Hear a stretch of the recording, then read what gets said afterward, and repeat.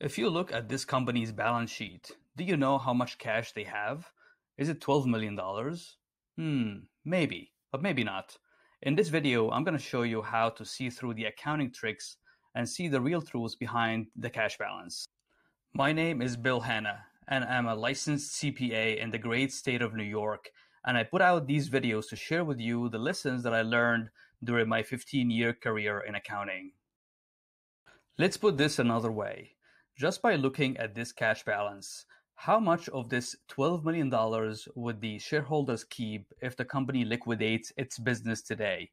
I will give you a second to think about it here, or better yet, pause the video, think about it, and leave a comment below.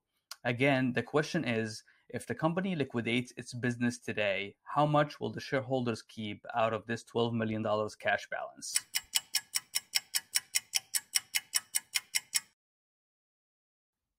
Okay, let's review the answer together. If the company liquidates its business today, shareholders would keep $4 million out of the $12 million cash balance. Let me explain.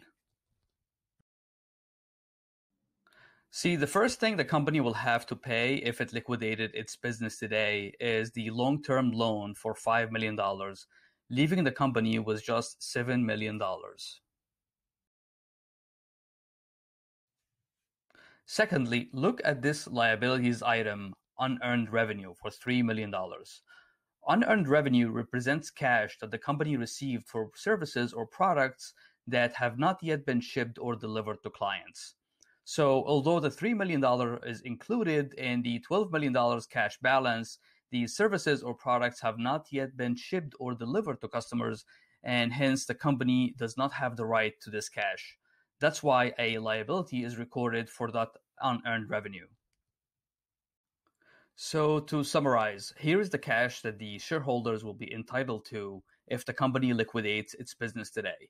The cash balance of $12 million minus unearned revenue $3 million minus long-term debt $5 million equals net cash available to shareholders of $4 million.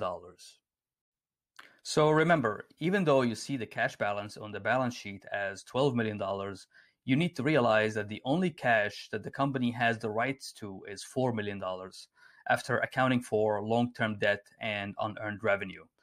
That's how you read the cash balance and not just take the line item cash balance for granted. And by the way, this is how bankers and analysts look at the real cash balance. Thanks for watching. Subscribe to the channel to stay up to date on my videos on various accounting and finance topics. And if you found this presentation helpful, please share it with all your friends.